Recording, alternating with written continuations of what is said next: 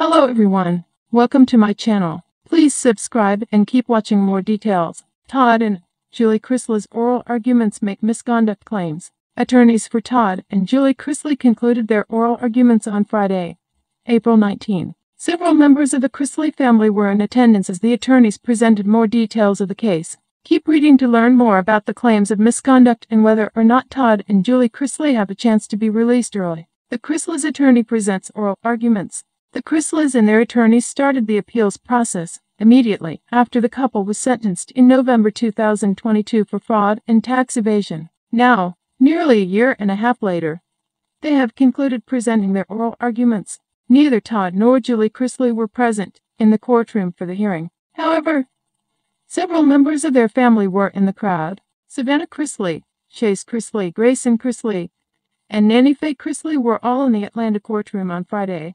Savannah's boyfriend Robert Schreiber was also in attendance. Alex Little made an argument that there was misconduct at play in the case. He said that the evidence suggested that the prosecutors here worked in concert with the witness. First, the issue that was discussed that came out in the redirect, and then the recross of Officer Betty Carter was whether the Chrisleys had paid taxes in the post-conspiracy period. He presented to the court. Then Little proceeded to say that the district court confirmed that there would be a potential prejudicial effect on the defendants, leading the jury to believe that they had not paid their taxes, that they weren't interested in paying taxes, that they were untruth type of person who could commit fraud charge in the other acts. He argued that the effect of that prejudice spilled over to all of the charges in the case. When it comes to the taxes that the Chrisley knows best couple owed, Alex Little argued that they paid everything before trial. Additionally, the government is not claiming that the taxes haven't been paid. The IRS didn't know what they were doing. The left hand didn't know what the right hand was doing, Little said in the courtroom on Friday. He went on to say that in the IRS system you can see both taxpayers, and you can see that there's a large sum sitting for Todd Chrisley that has not been applied to the joint return with Julie Chrisley. Alex Little continued, saying that Officer Betty Carter neglected to look further into the system. Todd and Julie Chrisley's future is still uncertain. Annalise Peters, a rep of the U.S. Attorney's offices, had a different story to tell. She argued that there is no case for appeal at all. The evidence was overwhelming at trial that the Chrisleys had taken a number of steps to evade the IRS, and they conspired to evade the IRS, she concluded. Todd and Julie Chrisley initially reported to prison to serve their sentences in January 2023. While their sentences have already been reduced, the family is hoping they will be released altogether soon. Before the oral arguments were presented in Savannah Chrisley opened up on her podcast about the situation. Once again, super grateful for that there are other avenues due to how our trial played out that we could take to get a new trial or to just hopefully get them out early, she said on the April 16 episode of her Unlocked podcast. So when it comes to the appeal, that's kind of where we're at. The courtroom was abuzz with tension as Todd and Julie Chrisley walked in hand in hand, their trademark Southern charm a stark contrast to the grim expressions on their faces. The air was heavy with anticipation.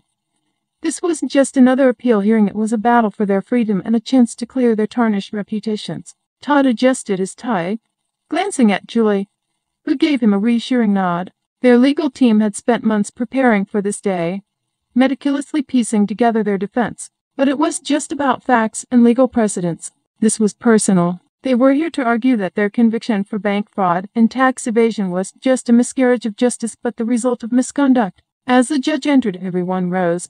The Chrisleys exchanged a glance, silently steeling themselves for what was to come. Once seated, Todd's lawyer, an imposing figure with a commanding presence, stood and began his argument. Your Honor, we are here today because my clients, Todd and Julie Chrisley, were not afforded a fair trial. This isn't just about errors in judgment or mistakes in the interpretation of the law. We are talking about deliberate misconduct that undermines the very foundation of justice. A murmur rippled through the courtroom. Todd leaned in closer to Julie, whispering something that made her lips twitch into a brief smile. It was a fleeting moment of levity in an otherwise serious atmosphere. The lawyer continued, detailing the allegations of prosecutorial misconduct. He spoke of withheld evidence, biased witnesses, and a climate of prejudice that painted the Chrisleys as guilty before the trial even began. The prosecution's star witness, the lawyer said, pacing the courtroom, was an individual with a clear vendetta against my clients. Emails that could have exonerated the Chrisleys were conveniently excluded from discovery. And perhaps most egregiously, There were clear indications that members of the jury were influenced by external factors. Julie's expression remained calm, but her tightly clasped hands betrayed her nerves. Todd, ever the showman, couldn't resist a dramatic head shake, his disapproval palpable. The prosecutor, a sharp-dressed woman with a no-nonsense demeanor, rose to counter. Your Honor, the claims of misconduct are baseless. The evidence against the Chrisleys was overwhelming and meticulously vetted. To suggest otherwise is an affront to the integrity of this court and the judicial system as a whole. She paused, allowing her words to sink in. The judge nodded slightly, signaling her to continue. The Chrisleys lived a life of luxury built on deceit, she said, her voice steady. They falsified documents, manipulated banks, and evaded their tax obligations. Their charm and celebrity status cannot overshadow the facts. The Chrisleys' lawyer was quick to rebut, diving into specifics. He pointed to inconsistencies in the prosecution's timeline, contradictions in witness testimonies, and a general lack of transparency. As the back and forth continued, Todd couldn't help but interject. Your Honor, if I may, he said, standing abruptly. The judge raised an eyebrow. Mr. Chrisley, you are represented by counsel. It would be wise to let them speak for you. Todd hesitated, then nodded, sitting back down. But the interruption had its effect. All eyes were on him now, and he made sure to wear an expression of righteous indignation. Julie reached over, placing a hand on his knee, a silent plea for him to keep his composure. Their lawyer seized the moment, pivoting to address the human element of the case. Your Honor, my clients are not perfect. They've made mistakes, as we all have. But the question before us is not whether they are flawed individuals. It is whether they received a fair trial, and the evidence overwhelmingly suggests they did not. The judge leaned forward, resting his chin on his hand. Counsel, you've made serious allegations of misconduct. Do you have concrete proof to back these claims? With a flourish, the lawyer produced a stack of documents, submitting them to the court. These emails, Your Honor, were obtained through a whistleblower who came forward after the trial. They show clear communication between the prosecution and a key witness, outlining a narrative designed to secure a conviction rather than uncover the truth. The courtroom erupted in murmurs again. The prosecutor looked visibly rattled but quickly composed herself. These emails, Your Honor, are out of context and do not change the overwhelming evidence of guilt.